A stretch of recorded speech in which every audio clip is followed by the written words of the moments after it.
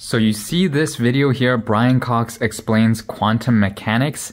That I've never gotten Brian Cox recommended in my YouTube feed before. But last night on TikTok, I was watching a bunch of Brian Cox because he was popping up, and I watched the entire duration of the videos.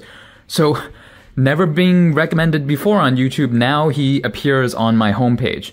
Same with this Batman clip. I don't get Batman clips usually, but last night I watched a Batman game clip, and now it's getting recommended here, TikTok, and YouTube. And Elon Musk, I was watching Elon Musk on TikTok, and now he's popping on my home feed too. They're linked, man.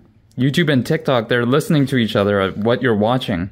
Up till yesterday, my video recommendations used to be at least 3 to 5 minutes long, oftentimes longer, but now look at these video lengths. 44 seconds, 1 minute, 1 minute 45, 30 seconds. I didn't even watch this and it says that I watched it.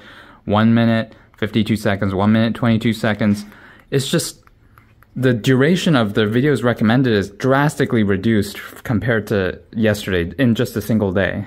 Last night, I did something that I haven't done in over 2 years. I opened TikTok and went down the rabbit hole. And the first video that I saw on TikTok was a corrupt cop that eventually gets into trouble because the person who is being targeted by the cop is very competent. On YouTube, I was just watching a video about corrupt cops getting caught. So that made me immediately think, oh, TikTok is looking at my YouTube feed and recommending me stuff that I watched on YouTube. I only watched one of those videos.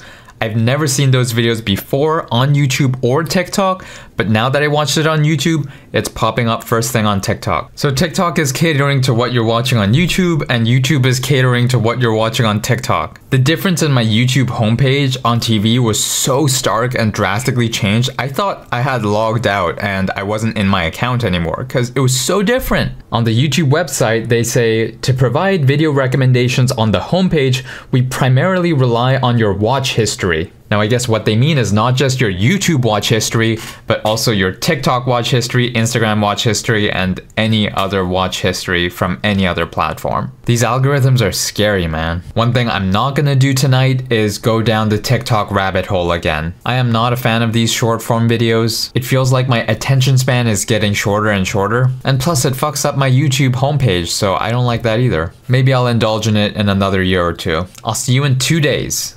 1% better every day, baby.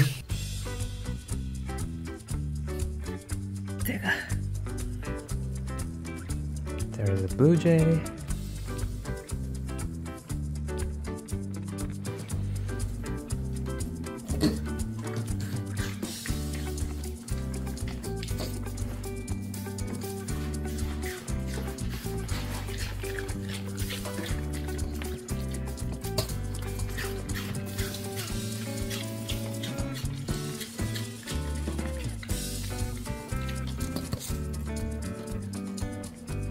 Where are you taking it? Where are you taking it?